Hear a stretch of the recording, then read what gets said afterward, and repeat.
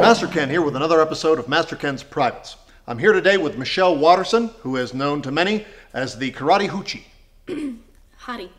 Sorry, the Hottie Hoochie. No. Karate Hottie. Right, close enough. Today she's going to be teaching us the technique known as the ass kick. Axe kick. That actually makes more sense.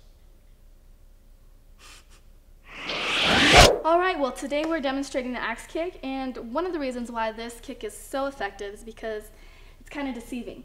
If me and my opponent are fighting, and I go to kick him in the leg, he thinks that hurts, so I'm going to do it again. The next time I do it, he's going to block it. But instead of kicking the leg, I'm going to bring it up, and I'm either going to kick his collarbone or the side of his head. And that's why it's so effective. So I'm just going to demonstrate it right now.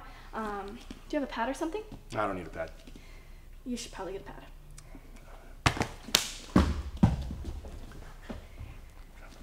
Yeah, just hold it right there around the face.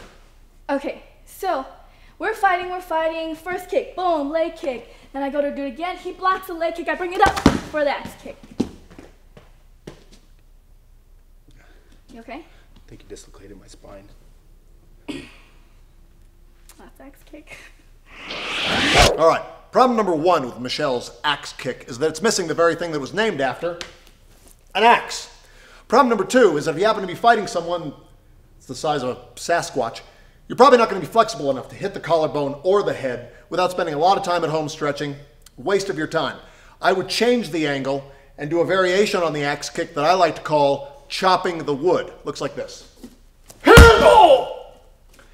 That's going to lower the opponent. It's going to get him closer to a more accessible level where you can kick him.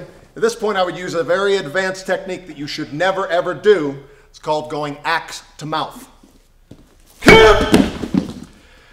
That point, the body's going to be on the ground. You're going to have to decide whether to turn him into authorities or to transport him someplace to be buried. Either way, you're going to want to chop him up first for easier transport, like so.